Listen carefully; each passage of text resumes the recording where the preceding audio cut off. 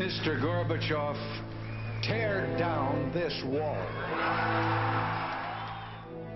In 1989, the Berlin Wall fell down, communism in Eastern Europe collapsed, and the Cold War ended.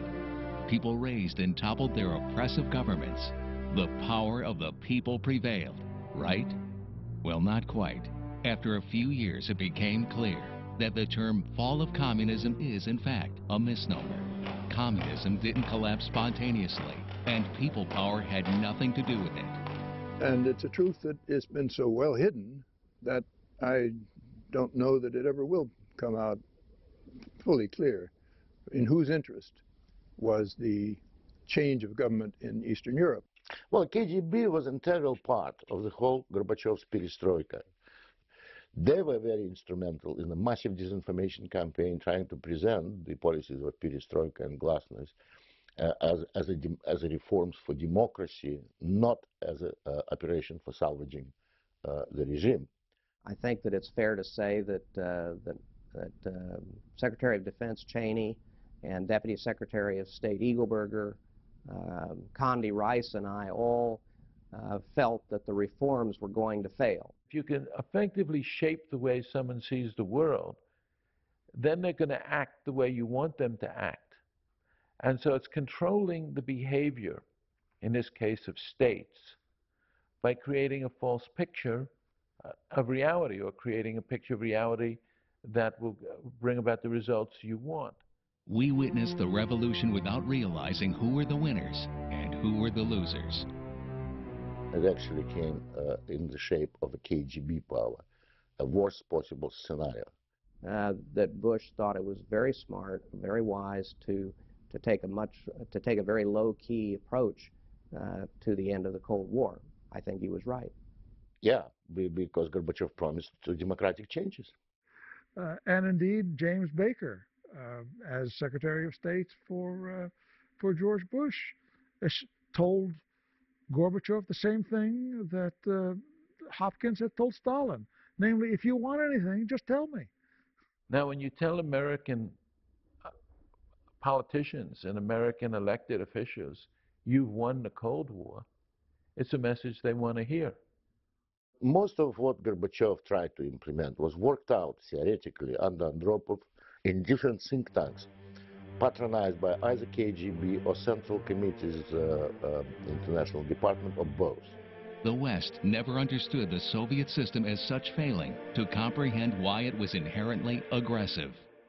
Many of our politicians, and especially our diplomats, fail to understand this fundamental feature of America's adversaries, and that has caused us serious national security damage as a result. This administration has had more than the usual propensity for self-deception. Condoleezza Rice, who fancies herself an expert on Russia, is one of those who, in the language of the Foreign Service, of which once I was a member, has gone native. The United States knows very well that there are 400 Russian spies in the United States and doesn't do anything about it. Spying by Russia today is at Cold War levels, which is unprecedented. I would say they have long-range goals, have no interest whatsoever in supporting even the survival of the United States, much less its prosperity. Perspective plan of the Russian Putin government is really to become a boss of Europe. Communism was never conclusively destroyed, never condemned, and didn't disappear. The only thing that strikes me is that it had become politically incorrect to continue worrying about the Soviet Union now that communism was dead. I don't see any victory here except the one that was proclaimed in Moscow. If Charles Manson was let out of prison and moved into your neighborhood, and he changed his name to Charlie Brown, you can call him anything you want, John Smith, he'd still be Charles Manson. So, of course, reality catches the American people by surprise. This has happened quite a few times in the 20th century. The more idealistic, as it were, the more people have indulged their own ideas of the world rather than dealing with it as it is, the more harsh surprises have come upon the American people. Well, I think it's going to take history to judge whether the transformation of the Soviet Union into an extended Russia was part of a plan or whether it was reflected the victory of the West. I don't think we can make that determination now. I think we have to wait until it's too late.